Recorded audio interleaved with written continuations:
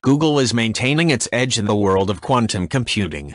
Its 20-qubit processor is currently undergoing tests, and the company appears to be on schedule to have its working 49-qubit chip ready by the end of 2017 as promised. Until it began trialing the 20-qubit chip, Google's most powerful quantum chip was the 9-qubit effort from 2015.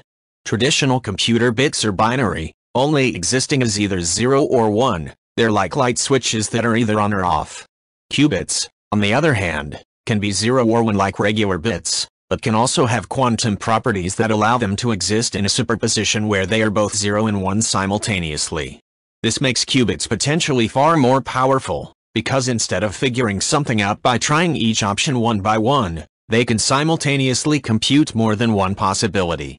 Google's 49-qubit chip will allow them to develop a 49-qubit quantum system that can solve problems that are far beyond the capacity of ordinary computers. Google calls this goal quantum supremacy.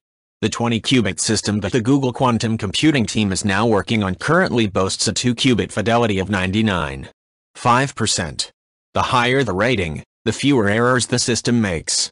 Quantum supremacy demands not only a 49-qubit system, but also sufficient accuracy to achieve a 2-qubit fidelity of at least 99.7%, which Google is on track to deliver by the end of 2017.